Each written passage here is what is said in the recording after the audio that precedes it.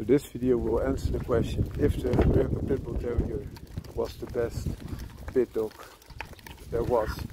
And even Staffordshire Bull Terrier were a lot better suited for work in the pit than English Bull Terriers. Why is it then that in the working Staffordshire Bull Terrier of Irish lines, English Bull Terrier was sometimes crossed in? This is a good, legitimate question, of course, because the reasons that I stated before. So the English Bull Terrier is more of a show type of dog that they created out of the working Bull and Terrier, which is the ancestor of Staffordshire Bull Terrier. That being said, in Ireland, terriers were still tested. So they had the teastas more, which is a test against a badger to see if a terrier is suited enough to become a pedigreed terrier that you could use for breeding purposes. So they only bred with very nice and strong terriers as compared to the rest of the world, even the show ones. But teastas more was stopped after a while, and dog fighting was stopped before that, being in a legitimate fashion. But there were still fanciers that enjoyed dogs that had the capabilities to do the original work, which was in the pit. So what they did is they used any dog that was good enough or showed promise, like in the old days. So how the Bull and Terrier crosses came to be. Bull stands for the bulldog, and Terrier for terrier, of course.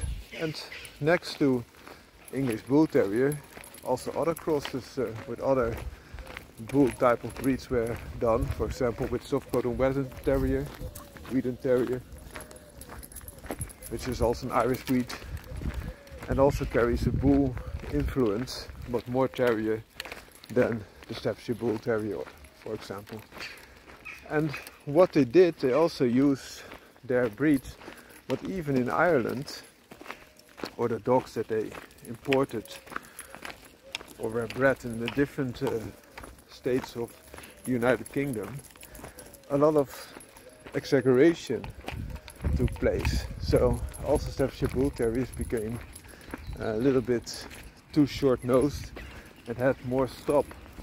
And what you could do when you cross English Bull Terrier into that is that you can decrease the stop that's very pronounced to a little bit less pronounced stop, letting also increase the nose length and the bite capacity of those dogs. So an example is Champion Stormer, which many will consider to be half English Bull Terrier, half Staffordshire Bull Terrier, but in fact is 1/4 English Bull Terrier and 3/4, so 75% Staffordshire Bull Terrier. Also Psycho, the dog that he beat, was about 1/16, if I'm not mistaken, English Bull Terrier. So a small degree of English Bull Terrier blood entered the Irish Staffordshire Bull Terrier lines. And also because what I mentioned earlier, you had dogs like Kilwickie Dead, which was also a first cross between English Bull Terrier and Staffordshire Bull Terrier, doing it in the teastas more, but especially the badger trials. So they try to pull as much badges as possible and then become a champion. And for that purpose, a bigger dog could also be used. But those dogs that can handle the badger, also like Pitbull terriers, are quite temperamental and quite eager and courageous, and they have drive to combat also in hard conditions. So these dogs, although not being fighting dogs, could also have a beneficial influence if you want to create or want to sustain dogs that can also have these abilities. However, if you look for example at Stormer, he did not produce dogs as great as he was. So oftentimes you get a little bit of heterosis, which is also called the bastard power of these crosses, but sometimes they do not, and more often than not, they do not inherit those traits that great to the next generation. So it could breed good soldiers, so dogs that are capable of winning, but we're not as good as producing that in the next generation and generation after that again. So that's the drawback, and therefore you don't see that high percentage of English Bull Terrier, often Irish Staffordshire Bull Terrier lions anymore.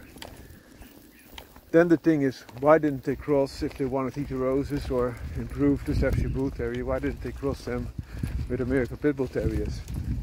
I think they did, but there was something else.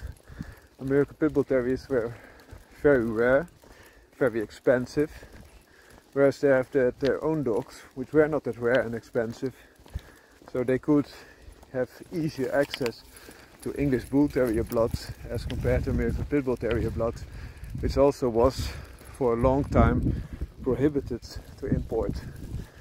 And even now in many countries is prohibited to import. So you can imagine that the cost, especially in the Irish population, which is relatively poor as compared to different regions of the United Kingdom, for example England itself, had quite a hard time getting access to good quality American Pitbull Terrier blood. But even if they had, they of course would breed into anything that they could get their hands on, and therefore also American Pitbull Terrier blood was infused in the Irish Staffordshire Bull Terrier to a small degree, because those that fancy top contenders would normally also fancy the real deal, being American Pitbull Terrier, and then out of a performance view, oftentimes Irish Staffordshire Bull Terriers or Staffordshire Bull Terriers with working lines or English Bull Terriers could not add that much. So that's the story to be told.